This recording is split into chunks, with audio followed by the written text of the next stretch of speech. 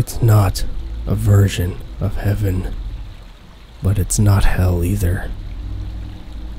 You blink trying to decide on where you are. There is no way you can still be alive, not after what you did.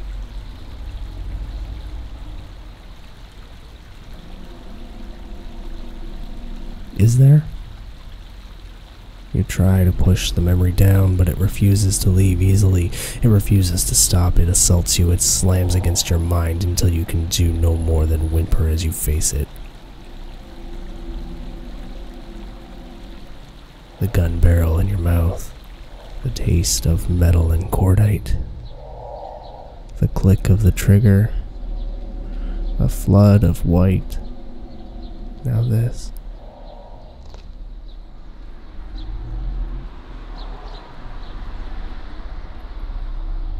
Empty space with nothing but a bench and fog.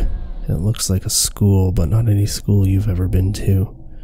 You rise unsteadily to your feet, things start spinning, and you fall onto the bench.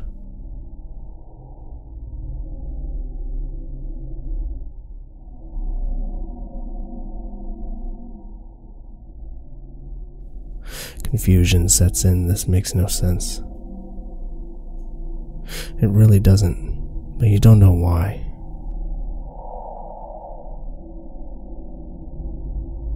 It's like you've always been here, like this was inevitable. It can't be, though. This can't be the place they told you about.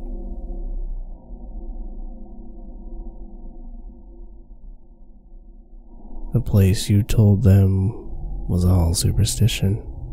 The place you told them could not be real, the place the ancient texts spoke of.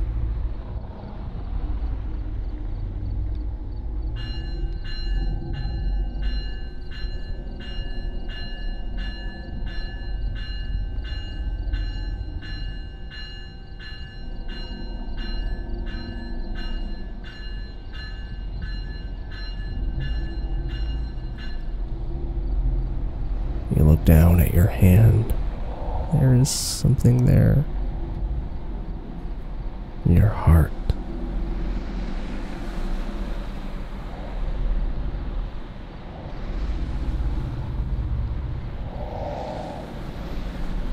You know it is yours. You can feel it throb. You start to eat it.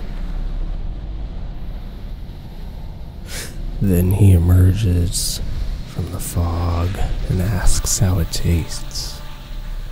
You know the answer, and before the words are out of your mouth, he has replied, "Consume it, for it is mine as well."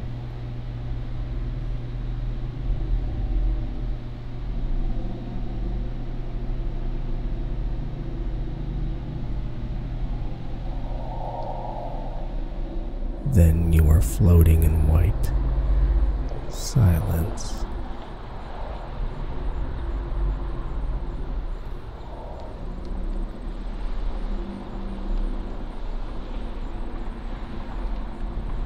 A distant, dripping noise. No, it can't be.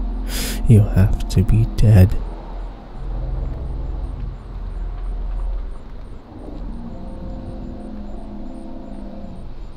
Voices on the other side, they are drifting on the wind, coming to you.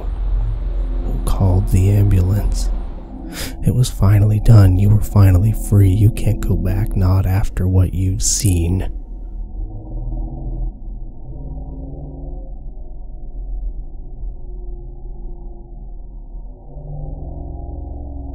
You wake in the hospital bed. Scared, you touch your face and feel only bandage. You try to move and find you cannot. All you can do is stare and blink.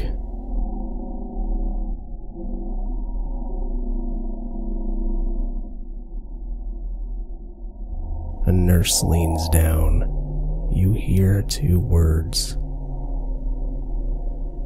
Locked in.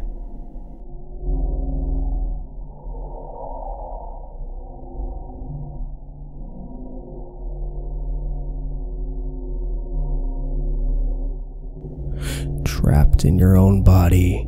Now you finally know where you are. You died.